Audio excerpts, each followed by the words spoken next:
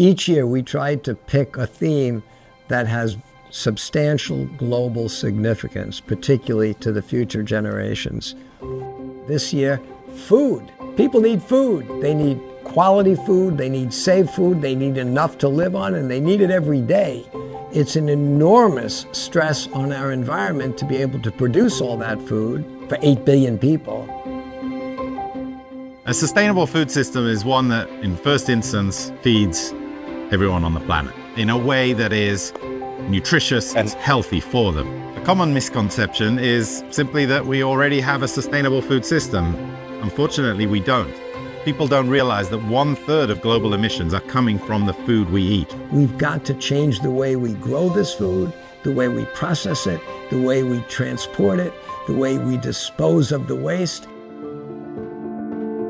The nexus between food and climate is very important. We need a healthy climate to produce food. The nexus between food and nature is also absolutely critical. We need healthy ecosystems to be able to produce food. Our crops rely on a whole host of biodiversity that keeps crops healthy.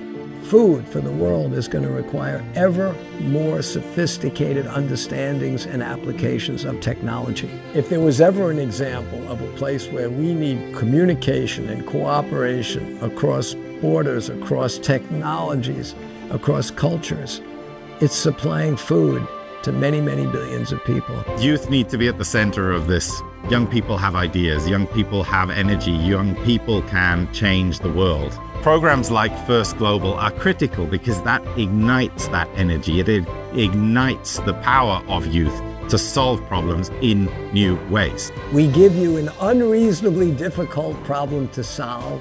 We give you way too little time to solve it. In the real world, we never have enough time to solve our problems. We never have enough resources, and we have to get out there and deliver our solution to a problem. For all of the students that are appearing in First Global, congratulations. It's just beginning, and this is set to be an amazing experience, and one where I hope it sparks that ingenuity in you. It sparks those ideas. It gives you the energy to get out there and invent our future.